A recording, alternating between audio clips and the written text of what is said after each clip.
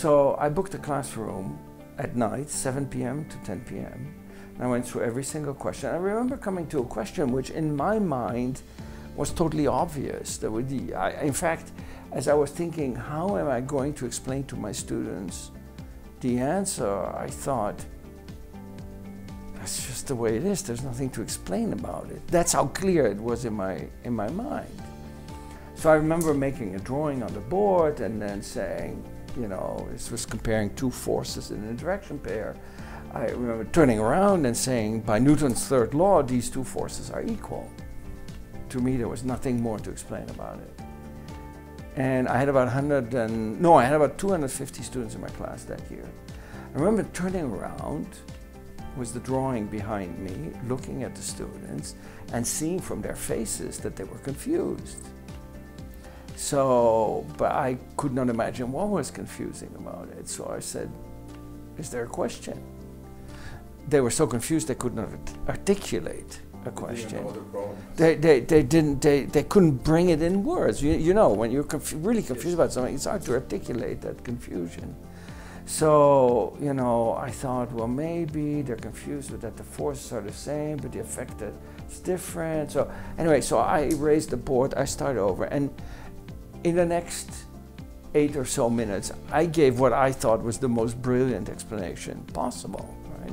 So the whole board was covered with drawings and equations, and it was all there, how, you know, the forces could be the same, but the effects would be different. And I turned around, you know, thinking, this is just great. You know, they looked even more confused. And I had no idea what to do. I was standing there thinking, you know, how can this be? And they were asking questions, but I didn't even understand what they were asking me, right? Because their vocabulary was different from mine. So anyway, so I didn't know what to do, but I knew one thing. I knew that half the students had actually given the right answer on the test. So in a moment of despair, I said to them, why don't you just discuss it with each other? And what happened was amazing. Complete, utter chaos, okay? I mean, everybody started talking.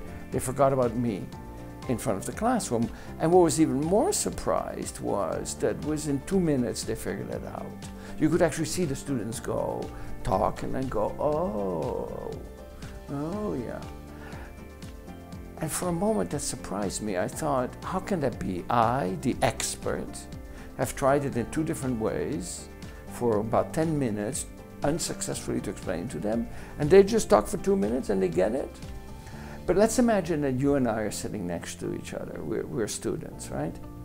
You have the right answer because you understand it, and I have the wrong answer because I do not understand it. We talk to each other. On average, you are more likely to convince me than the other way around, simply because you have the right way of thinking.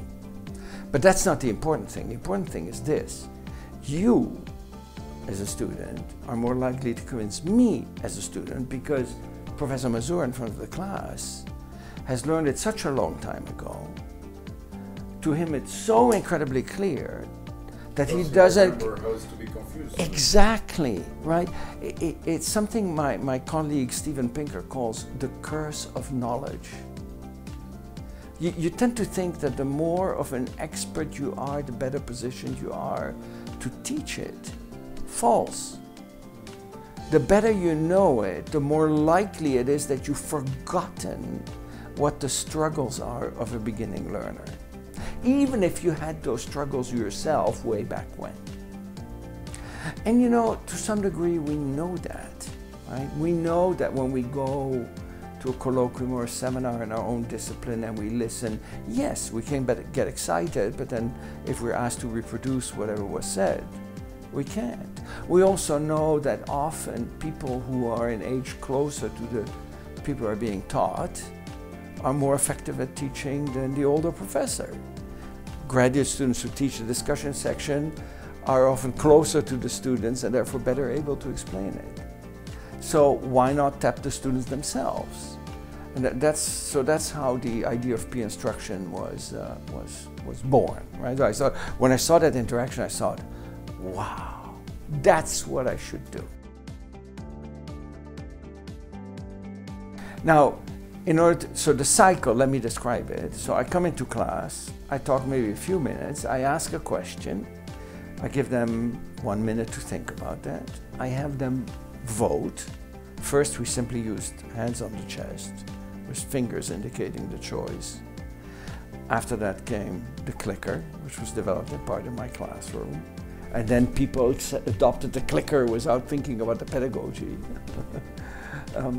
But forget about it, about the technology. Students have to commit to an answer. They could do it on paper.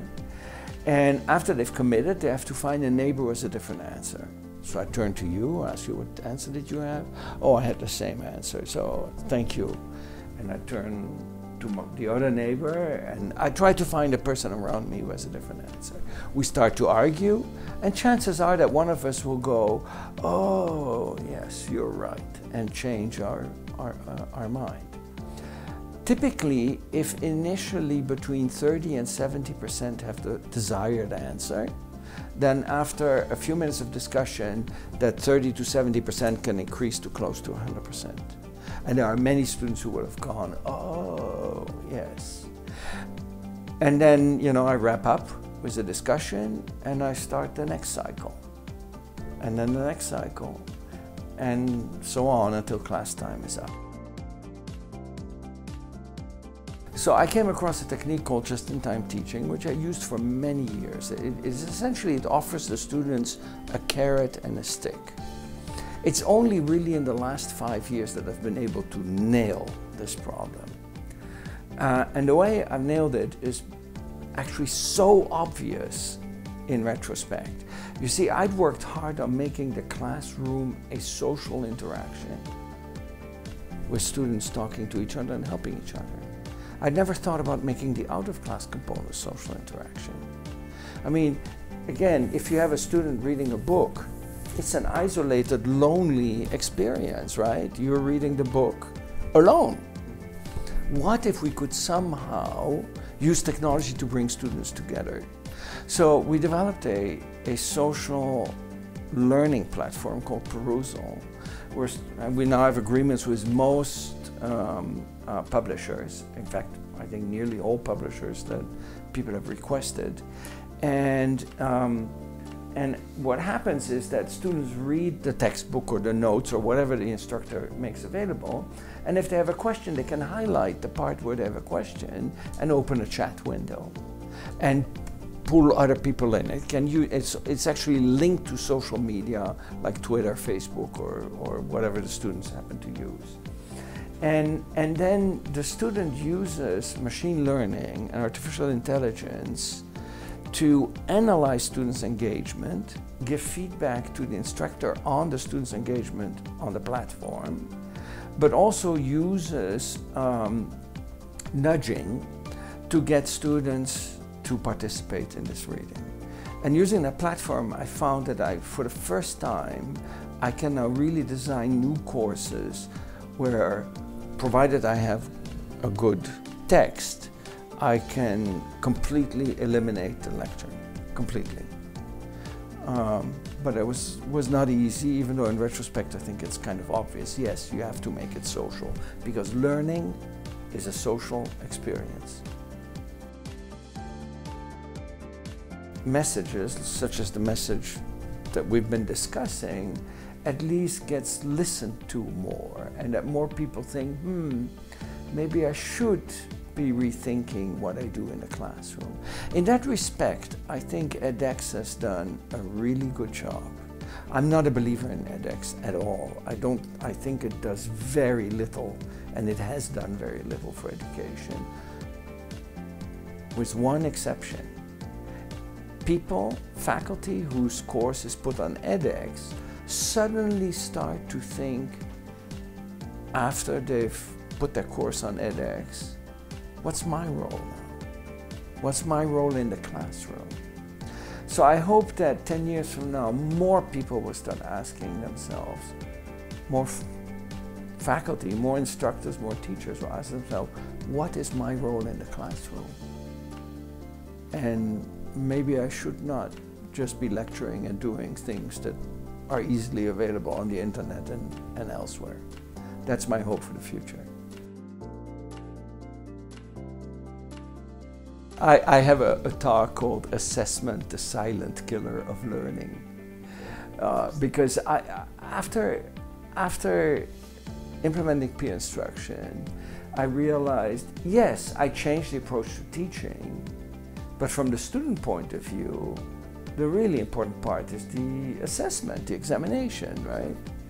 And if I really want my students to learn, then I should adjust the assessment so that it promotes learning and is in fact a learning opportunity, not a punishment, which unfortunately most assessment is. I mean, if you ask a student, how do you think about exams? I mean, they see it as a stressful event. And stressful events are not the best way to learn. So I think that not only do we need to change our approaches to teaching, we must also change our approaches to assessment. Education is completely focused on the individual. Students come to our universities, your students at the Tech, my students at Harvard, they go to classes. In many classes, they're sitting next to other students, but you know, the classes are not interactive. Well, I think the Tech is probably doing better than many other institutions. But certainly in my institution, many classes are still lecture-based classes. So yes, they're sitting next to other students, but they're not talking to the other students. So it's alone. They go home, they study alone. They go to an exam. They're separated from each other. They're not allowed to talk to each other. They're not allowed to look up any information. They're not allowed to look anything on the internet or nothing. They just have a pen and a piece of paper. And that's how we examine them. And then we give them a grade and a degree, and we send them to society. And what happens, they're always working together. And they always have access to whatever information they want. So in a sense, I think the educational model that most universities in the 21st century are still using is simply not in line with the reality of society, which is collaborative and constant access to changing information. So I give my students access to information. They can use the internet. I give students access to each other. They never take an exam alone. Yes, there has to be an individual responsibility, but everything is in teams. And then the team evaluates how everybody has contributed to the team, so that, you know, not everybody just gets the team. Right, exactly. But at least students have to learn how to work together and how to use information rather than putting the information in their heads and remembering.